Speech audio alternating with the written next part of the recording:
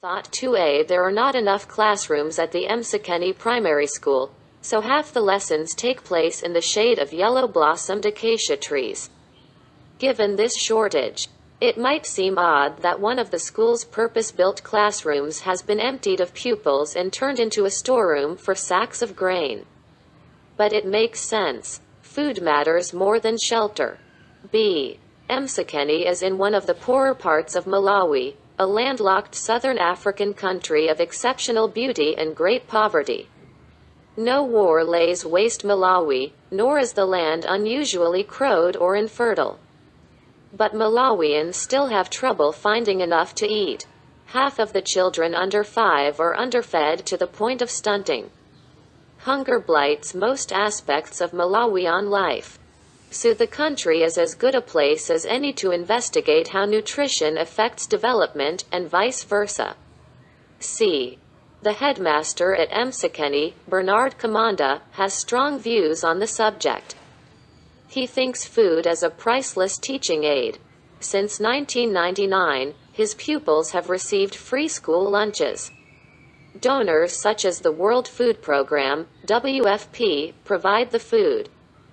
Those sacks of grain, mostly mixed maize and soya bean flour, enriched with vitamin A, in that converted classroom.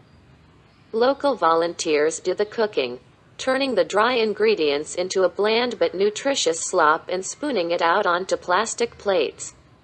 The children line up in large crowds, cheerfully singing a song called, "We Are Getting Porridge." D. When the school's feeding program was introduced, enrollment at Msekeni doubled. Some of the new pupils had switched from nearby schools that did not give out free porridge, but most were children whose families had previously kept them at home to work.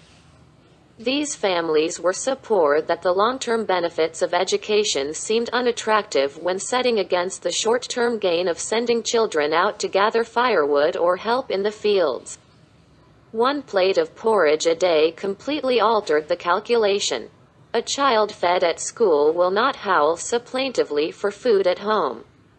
Girls, who are more likely than boys to be kept out of school, are given extra snacks to take home. E. When a school takes in a horde of extra students from the poorest homes, you would expect standards to drop. Anywhere in the world, poor kids tend to perform worse than their better-off classmates. When the influx of new pupils is not accompanied by an increase in the number of teachers, as was the case at Msekeni, you would expect standards to fall even further. But they have not. Pass rates at Msekeni improved dramatically, from 30% to 85%. Although this was an exceptional example, the nationwide results of school feeding programs were still pretty good. On average, after a Malawian school started handing out free food, it attracted 38% more girls and 24% more boys. The pass rate for boys stayed about the same, while for girls it improved by 9.5%. F. Better nutrition makes for brighter children. Most immediately, well-fed children find it easier to concentrate. It is hard to focus the mind on long division when your stomach is screaming for food. Mr. Kamanda says that it used to be easy to spot the kids who were really undernourished. They were the ones who stared into space and didn't respond when you asked the question, he says. More crucially, though, more and better food helps brains grow and develop.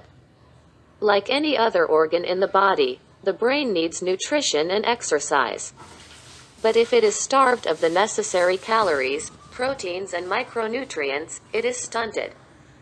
Perhaps not as severely as a muscle would be, but stunted nonetheless. That is why feeding children at schools works so well. And the fact that the effect of feeding was more pronounced in girls than in boys gives a clue to who eats first in rural Malawian households. It isn't the girls. G. On a global scale, the good news is that people are eating better than ever before. Homo sapiens has grown 50% bigger since the Industrial Revolution. 3 centuries ago, chronic malnutrition was more or less universal. Now, it is extremely rare in rich countries. In developing countries, where most people live, plates and rice bowls are also fuller than ever before. The proportion of children under 5 in the developing world who are malnourished to the point of stunting fell from 39% in 1990 to 30% in 2000, says the World Health Organization, WHO. In other places, the battle against hunger is steadily being won. Better nutrition is making people cleverer and more energetic, which will help them grow more prosperous. And when they eventually join the ranks of the well-off, they can start fretting about growing too fast.